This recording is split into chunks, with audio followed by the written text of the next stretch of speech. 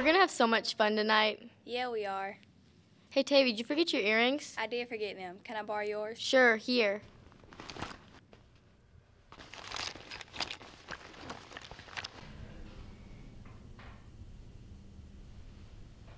Freeze!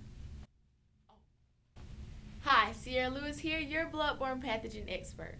Bloodborne pathogens are infectious microorganisms in human blood that can cause diseases.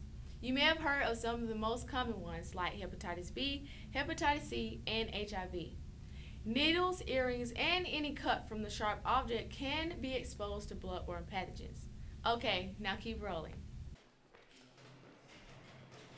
Everybody not going to practice? I can't find my jersey. I got you. I appreciate it, bro. As you can see, Dylan is about to lend Jaquan his dirty jersey. Blood holds the majority of infectious diseases, but it can also be transferred through sweat or any other bodily fluids. Let's go to our next scene.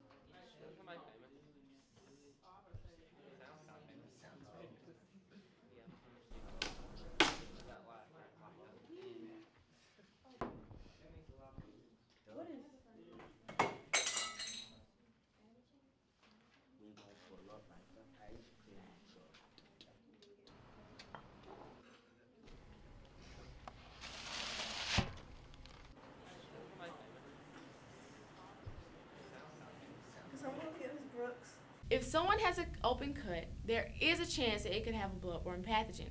If someone comes in contact with that blood, it can get either hepatitis A, B, or C, or even AIDS. So here's a recap on how to avoid contracting bloodborne pathogens. Never borrow other people's earrings or other pierced jewelry. All bodily fluids can carry bloodborne pathogens, so be aware of them and try not to touch other people's bodily fluids. Also, wear your PPE when dealing with bodily fluids. Bloodborne pathogens are potentially deadly diseases, so make sure you follow these rules.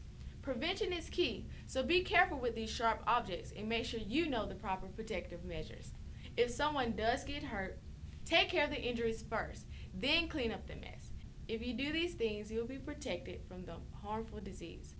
So now you know, my job here is done.